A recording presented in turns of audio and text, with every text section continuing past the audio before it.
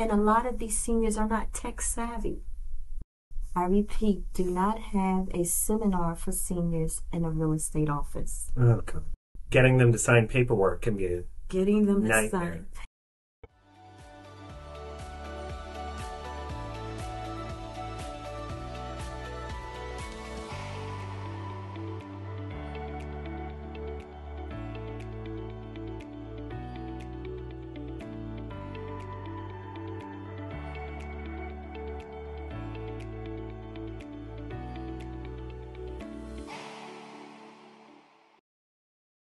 So, welcome to Let's Talk Real Estate, everyone. Today we have Vernee Stoddart, who is with Keller Williams Suburban Realty, and we're going to be talking about, do you want to introduce yourself and say it? Absolutely, everybody. Again, my name is Vernee Stoddart. I'm a realtor with Keller Williams Suburban Realty, and I have an SRES designation.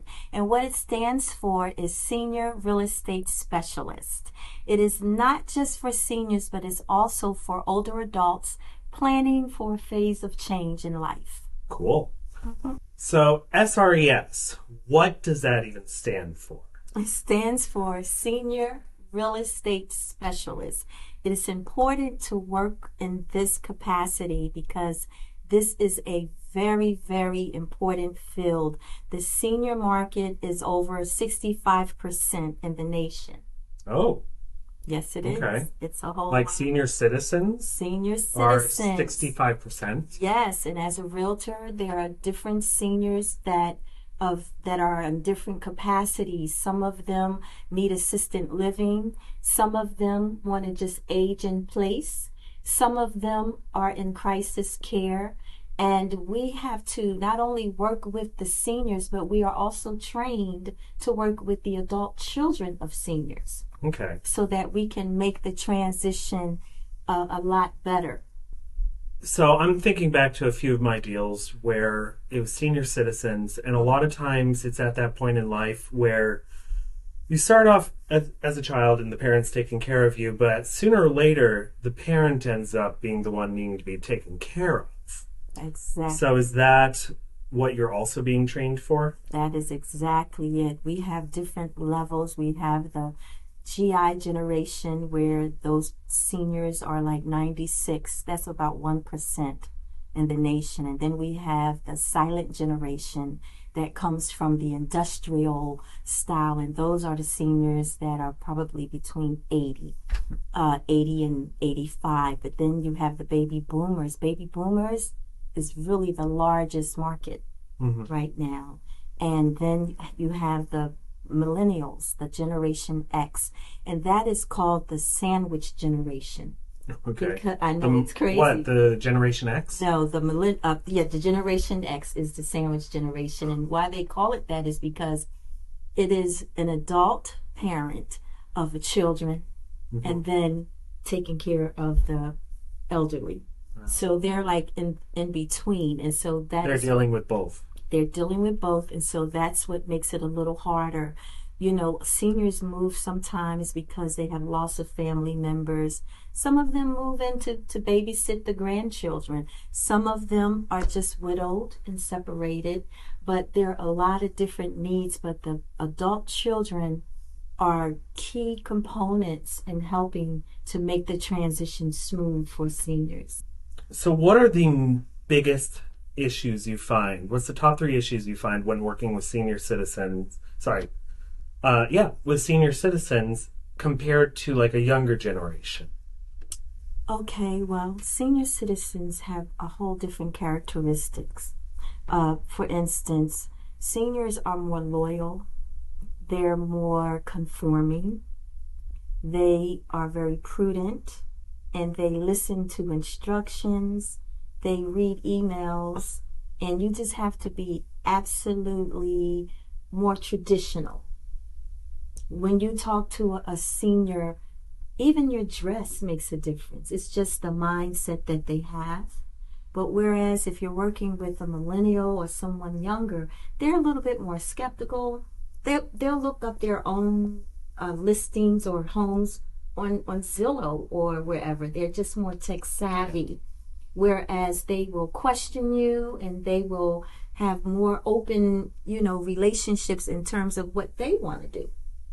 The boomers, they're more explorative. There's some that they call the forever young generation because they want to, hey, I want to have $1 million when I retire. I want to live by the lake or by the beach, a nice community where we can hang out together and where we can play bridge or tennis. And then there's the others that need that special care. So you have empty nesters. That's one of the platforms. Mm-hmm. Then you have those that need assisted living. They may be in an early stage of dementia, and that's where you really need to work with the children, the adult children. And then you have the older adult community that do have dementia or Alzheimer's disease, and so they need that special care. And then there are those that are just in crisis situations where they just have to move. They're poor. There's no one taking care of the house. I'm dealing with a few of those. It's really, really rough because every situation has been wildly different. Yes. And oftentimes you're dealing with very tight timelines. Mm-hmm. Some of them don't. You have to use UNOs. You have to use all these things to keep them in their home as long as possible before moving them to the next place. And you have to have that next place. Yes. And even before the next place, mm-hmm. you have to prepare because you have to declutter. Mm-hmm. You have to downsize. And that's a process. I know. I'm especially I'm noticing a lot of times with my sellers, there's always that emotional connection. But then with the people who've been there 30, 40 years, and then you're trying to, in 2 months, go from being, yes, this is where you're going to die, to, no, this is not. This is a stepping stone to your next place. Yes. And I've had wild emotions come out. Absolutely. Like the day we were putting this one person's house on, she called me and was like, I think you're trying to give the house away. Yeah. And I was like, no, you're just really, really sad. It's unfortunate. And I ended up getting her 75 over. But absolutely. And one other thing is emotions. Even putting a for sale sign in the grass is emotional. Mm-hmm. Because it gives them the memory that their life is over. And as I mentioned before, they need to understand how to downsize. Mm-hmm. Because they're never going to want to give away all of their things that they've saved all their lives. Yeah. So there's some things you must keep. There's some things you have to go with. Mm-hmm. It's a process, and you have to be gentle with them. Yeah. Relationship is key so that they can have a trust with you. Okay. Mm-hmm. So I have a question. Sure. So what are some of the factors that you really need to think about when helping a senior citizen sell their home and also to buy the next one? Sometimes they're moving into assisted living, so that's not really the same thing. But exactly. You know what I mean.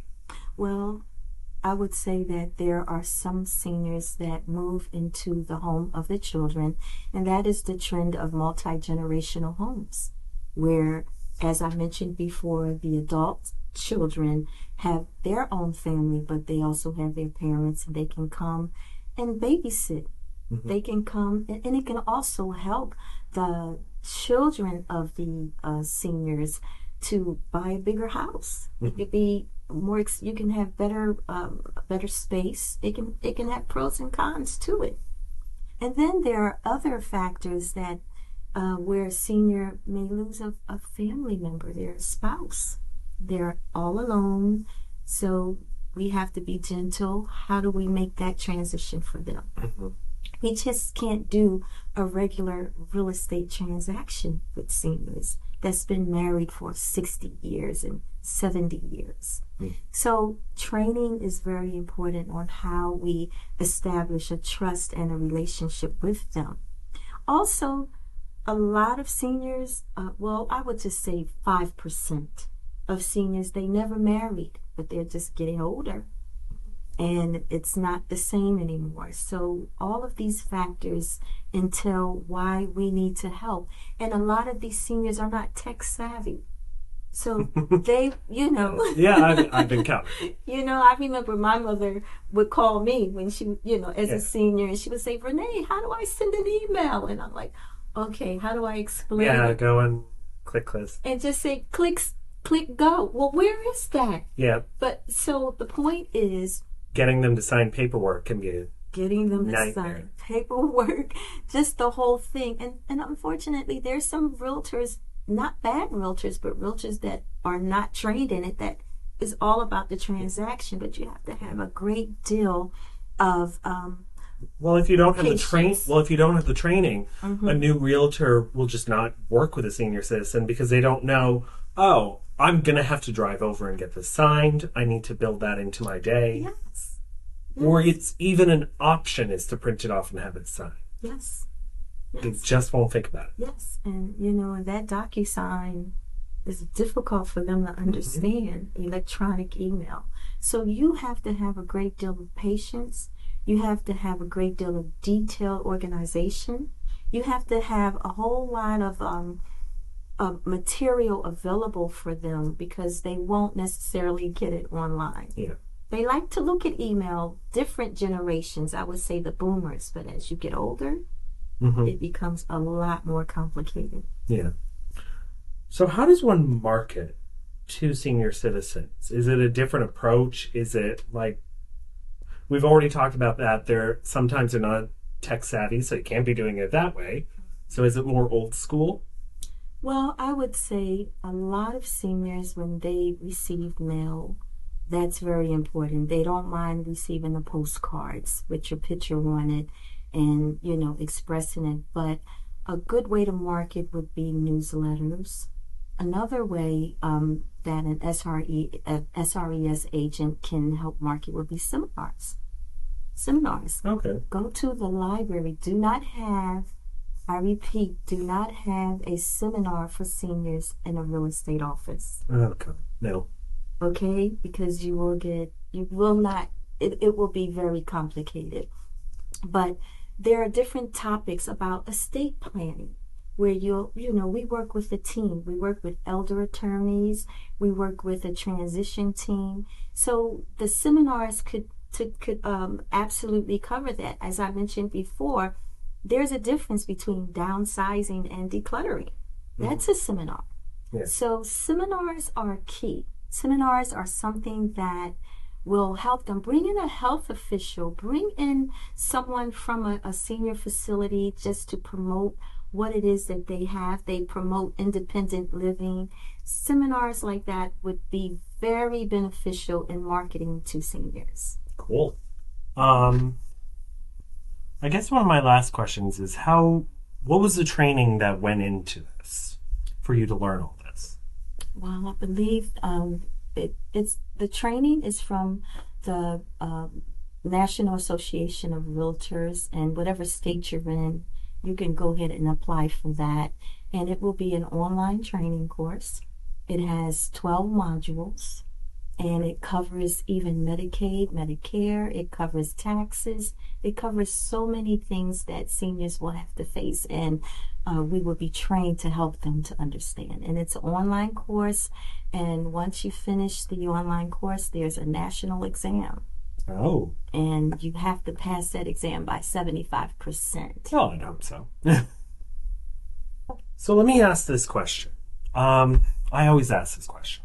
Okay. What is a question you wish I had asked, and how would you have answered it? Well, I would have wished you asked me, Vernee, why did you become a senior real estate specialist now, after how many years as a real estate agent? Why now? Okay, go for it. And my answer would be because I've had several seniors that I have worked with in the past. And also I'm a former pastor's wife in church. I'm approached by many seniors. I give a lot of seniors a lot of care. They have a lot of wisdom. So I have a sense of obligation and a passion and empathy and compassion to work with them, to help them. Wonderful. Well, thank you for coming on today. Thank you for having me. Well, have a great day. You too. Thank you.